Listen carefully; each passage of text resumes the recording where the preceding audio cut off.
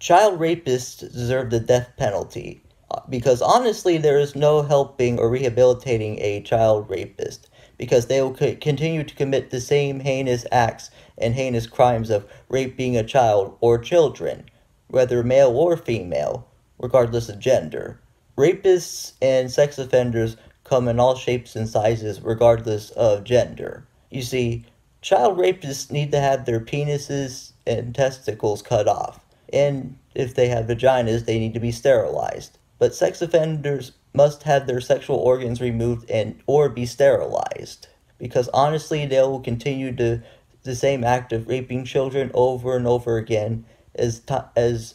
results have shown that it happens time and time again, that there is no rehabilitating sex offenders or a child rapist or child molesters, along with what I said before.